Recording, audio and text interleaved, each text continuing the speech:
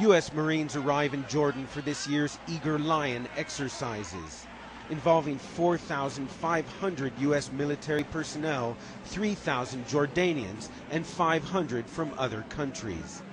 The exercise is taking place against a backdrop of growing concern over the war in Syria. The Eager Lion, however, is not in search of prey, insists Major General Robert Catalanotti, commander of U.S. forces taking part in the exercise.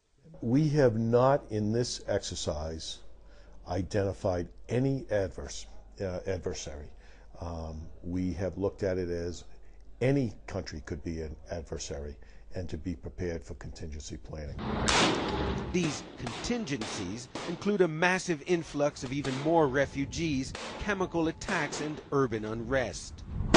American F-16 fighter jets and Patriot missile batteries are part of the exercise, and at Jordan's request will remain behind. But why no mention of Syria? Because everybody knows that saying the word Syria now has a price. And especially Jordan, that knows perfectly that Jordan will be the first to pay the price.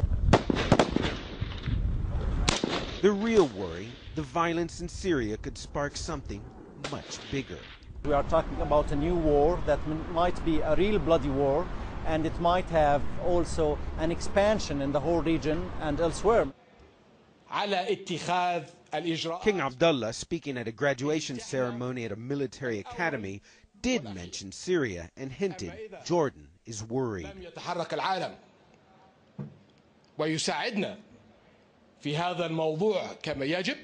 If the world doesn't move in this regard as it should, he said, or if this becomes a threat to our country, we are able at any moment to take measures to protect our country and its people's interests.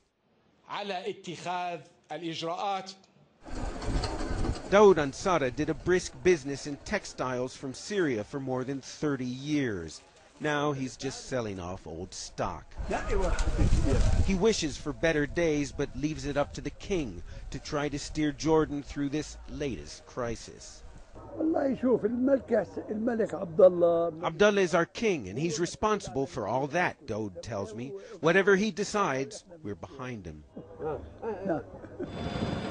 Hoping Jordan will weather this storm as it has so many others before, with a bit of help from its friends.